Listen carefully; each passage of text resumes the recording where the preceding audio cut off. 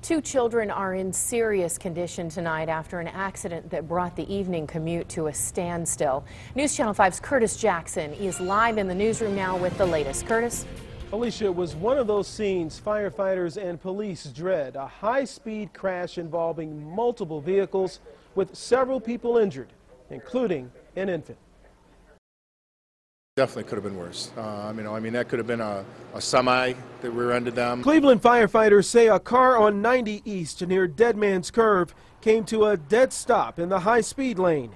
Inside, a mother and her two children. The car that the children were in was rear-ended. It appears was off to the side. There was a car possibly didn't see them and rear-ended it, and there was quite a lot of damage to the rear of the car and side of the car. The children are 6 years old and 3 months. The 3-month-old appeared to be the most serious injured. The other children were injured also, but our main concern was the 3-month-old. She seemed to be unresponsive at the time. Firefighters began CPR and managed to stabilize the infant. She just looked a little dazed.